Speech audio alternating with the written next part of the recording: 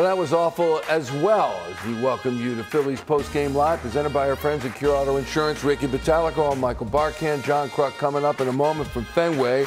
So not since their opening games at Atlanta have the Phillies had back-to-back losses this bad, 8-6 and tonight 9-3. There were 21 combined runs they gave up at Atlanta. This is further on in the season, Ricky Bo, but also 3 straight road series gone. It's not time to panic. All right, let's start there. I'm starting to wonder more and more if this has something to do with this London series that they probably shouldn't have played in the middle of the season. And the reason why I say this is you could say all you want till you're blue in the face that, oh, well, you know what, Aaron Nola didn't even pitch there. He just went over there and blah, blah, blah. But he did have a ton of days off just to get to the point where he was pitching again. So it was because of this London series. And, I mean, the team has looked flat the last couple games. I think that's pretty obvious to everybody. But, I mean, there is no excuse in baseball. I understand that. But the starting pitching in the last 2 games has not been what it had been prior to that London series. And maybe it is a little disturbing for people because I'm a little disturbed by it now. I'm starting to wonder if they should even do this in the middle of the season. Well, let's hold off on that. I hear what you're saying. Let's see what John Kruk has to say in Fenway Park. Called tonight's game with Tom McCarthy.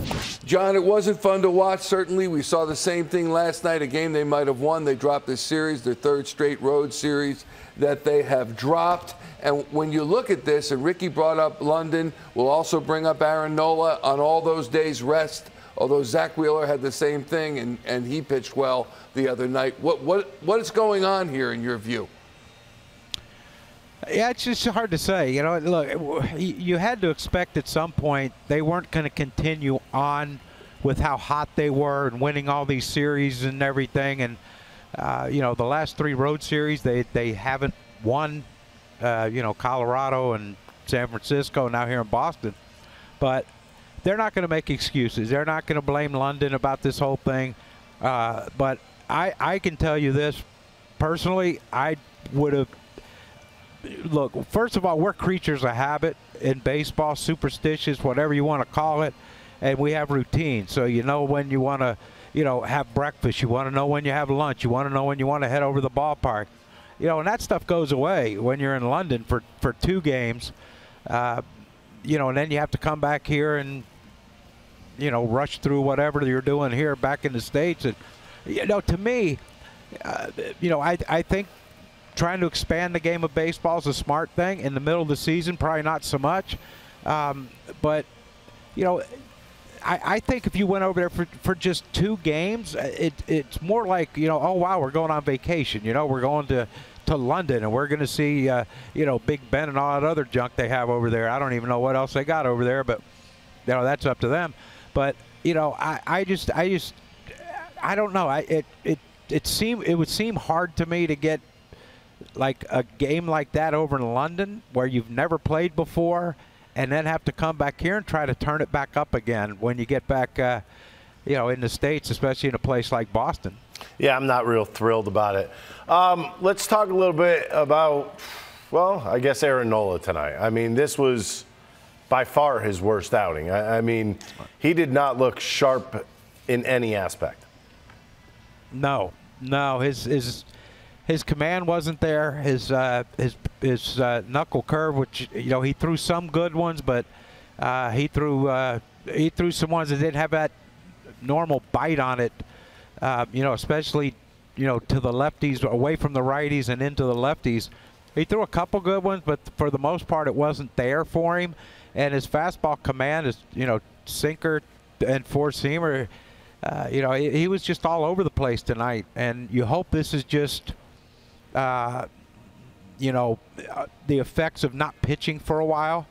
And he can bounce back when the Phillies go back home against, I guess they play San Diego when they go back home after Baltimore, right? It's his next start. That's Monday. So hopefully, so hopefully he can, you know, forget this one. You know, Rick, you were a pitcher. If you had a bad outing, was it easier to forget a bad outing or you know, go back at it? Well, you were a reliever, so you got to go back out probably the next day or day after that. I had a chance to go the next day. So for me, it was like, All right, take your half hour after the game, be ticked off, and then get ready for tomorrow. John, let me ask you this, because this team's barely lost multiple games or consecutive games throughout this season. They're now 46-22, no longer the best record in baseball, but still this close to being there. You know me, the sky's always falling. I feel very comfortable about what's going on. This is a strong team. They got bats. They certainly have pitching. And I don't care if it sounds like an excuse. You go over to London and back, and they lost the last game against the Mets. They've lost now 3 out of their last 4. But you go do that with the time change, with injuries, certainly. Trey Turner, Brandon Marsh, and now you got JT Realmuto on the show. It's not excuses. It's just what's happening. I'm comfortable that this team's going to be okay, aren't you? Yeah, there's no panic, and I can tell you this: there's no panic in that locker room right now for the Phillies. They're very confident in what they can do.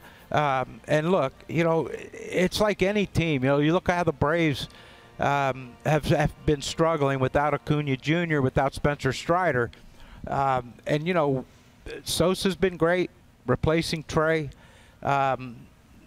You know, left field, you know, Brandon Marsh played tonight. He had a couple hits from what I've been getting reports from. So it looks like he's pretty close. Hopefully we'll see him Saturday in Baltimore. And, you know, and Trey looked great today working out, taking grounders and stuff. He looked like, you know, like he's ready to go. So, you know, the reinforcements are on the way, and they happen to be 2 really darn good players. And so you know, look, when you lose guys like that, you know, you expect to take a downturn. But the Phillies have held their own with those 2 guys out, especially with Trey's been out a while. And now they have to do the same thing when Trey and Brandon come back to make up for JT. Yeah. And so hopefully those guys come back. They get hot. JT can, you know, take his time, make sure he's 100% before he comes back. And, you know, I don't think there's going to be any panic because their pitching's too good to panic. Yeah, I agree, John, and I would never do that, although I do point out April 3rd, after they lost the series to Cincinnati, fell to 2-4, I did say the division was slipping away on April 3rd. There it is. It's over. Yeah, but then they righted the ship.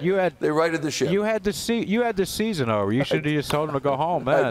They said they're falling way too far behind the Braves. It was like 4 games into the season. And by the way, 9 games up on the Braves. The Braves win tonight, but they have the 9 games is the largest division lead in baseball. So no one else can say that, and that's pretty good against Atlanta.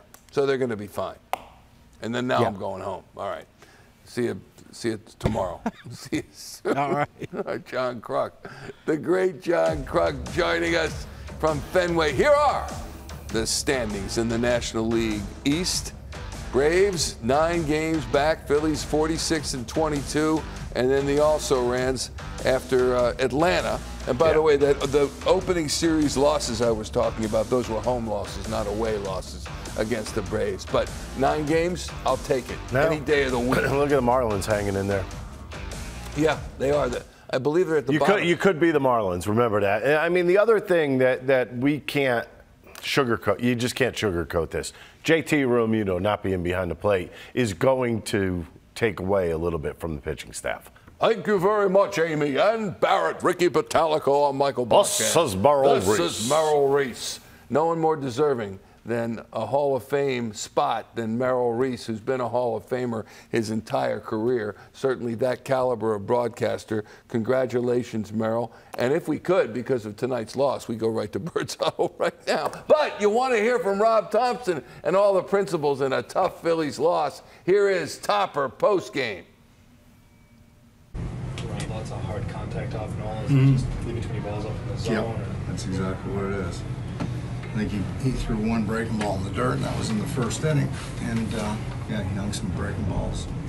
Fastball was up. Kind of came back over the plate quite a bit. And yeah, it's one of those days. First 2 innings, there was a ton of it. Third inning, seemed like maybe he could settle in there, and then just in the 4th. Yeah, and we put some good at bats on him in the 3rd inning there, and scored 3 and got back in it, and then they came right back and answered. So. Do you think the layoff, like he hadn't pitched since June? Yeah, could have been. Could have been. Do you think that just the general disruption of routine might be catching up to a lot of your guys, just given it's unusual. Yeah, I mean, you don't maybe. wanna- yeah. But you got to overcome it. You know, you got to keep grinding, keep battling. So 100 days ahead. I mean, we're due for one of these too. We haven't had one of these since the second game in Cincinnati, I think. Yeah. So we just got to come back tomorrow and get going. Well, what impressed you about Tanner Houck tonight? He's got good stuff. He throws strikes. He comes right after you. The split's good. The slider's good. Heavy sink on his fastball. Keeps the ball on the ground. Throws strikes. Yeah, he's one of the better pitchers in the American League. Along the lines of bouncing back, doesn't get any easier tomorrow. No. Baltimore's playing well, tough trip there. Say anything or anything like that, or just kind of? They know what's at them. They're grown men. They know what's going on, so they're going to be fine. Yeah, what kind of challenges is that? I mean, it should be packed stadiums. I mean, but you guys don't see the Orioles a lot. Huh? You don't see the Orioles a lot. No, they're a good club. Yeah. It's a good test. You know, it's a good test for them too. We're going to be fine, says Rob Thompson. I'm hanging on to those words. Said we were due for one. He said, yeah, we haven't had a loss like this since the second game at Cincinnati. That was an 8-1 loss, April 23rd at the Reds. So I don't know if how did that sound to you when you hear a manager say that we're due for one of these? I think it's one of those things where, you know what, message to the team type thing. Okay, we've gotten our heads beat in before this year, and what do we do after that? I think that's more or less the message that he's going to send his team. Him specifying the game is very interesting to me because he's telling the team, hey, this already happened once, so don't worry about this. We can bounce back from this. That's what he's trying to tell everybody. And it's true. They did, they have, and they will. He says. I just don't like the fact, let's face it, I don't like the fact that Aaron Nola looked really bad today, and Christopher Sanchez looked bad yesterday. So, but can you write it off to inactivity? I think it's 100% because of this whole London, not necessarily just the trip. All the days that were involved in it. Yes, 100%. At Reading, and then maybe see him during the Baltimore series. I think series. it's going to be it. I mean, he wasn't out that long, so I wouldn't be surprised if he plays outfield tomorrow, starts roaming a little bit, feels good, and out the door. By the way, speaking of Baltimore, how about a little rematch 1983? That would be nice. What do you think of that? World Series. That would work for me. I just want this team to get back on track. It's going to happen. Yeah. Oh, by the way, the Mets won 2 games, you told me? Well, that was Carolyn. Hang on. I don't care what she says. Yeah, well, Carolyn tweeted at us, how can you blame the trip to London, time change, distractions, travel, etc. for the Phillies' loss to the Red Sox when the Mets came back from the same trip and beat the Marlins 2 games? Because the Mets have stunk all year. The Phillies were on a nice little adrenaline rush going in there. How's that? Thank you, Carolyn. Appreciate it. I knew he would answer forthrightly, and he did. Way to leave me out of the tweet, too. Don't do that again, Carolyn. What about Aaron Nola? Struggles tonight in his return. Hadn't pitched since last Wednesday against Milwaukee. Here's Nola postgame. Struggling with command or a certain pitch giving you problems? Yeah, struggling with command. Struggling to get the ball down. All my pitches. I feel like the only pitch I was kind of down was a change-up. Left a few of those up, though. But, I mean, just bad command. Did you have a feel in the bullpen before the game and just now let's take the mound? I felt fine in the bullpen. I don't know. Just left some balls up and they didn't miss them. Bound to happen throughout the course of the year. So how easy is it to turn the page? I mean, I'm going to flush this one pretty quick. I mean, these are not easy. You know, it's different. Give up 4 runs, 80 runs. You know, I mean, it's... I gave up, you know, those first 4. I mean, the team's in a better chance to score some runs, and then I give up the next 4. It's a little bit harder to come back on that. So, obviously, this one's tough, but I'm gonna flush it and move on. Get prepared for my next outing. Did you feel the effects of like the travel or like London series at all? You hadn't pitched since June 5th, I think. Yeah, it's been a while. But I tried to keep myself prepared and ready to go through that time and try to get my body ready and healthy throughout that time. Travel was tough and obviously kind of get tight in certain places, but I felt like I got everything out yesterday and I felt good going into the game today. As a team, you guys know the stretch when you're first kind of rush of the year, all the travel, you lose JT a couple days ago, next year's going to Baltimore. How confident you feel that you guys are just kind of get back to where you were? Yeah, it's one series, man. I mean, we've been on a pretty good roll, and we're bound to lose a series here and there throughout the year. It's a long season. So just faced a team that swung the bat pretty well right there and pitched the ball pretty well. So we moved past this one, and we got a lot more series ahead of us, and we go to Baltimore and play another good team.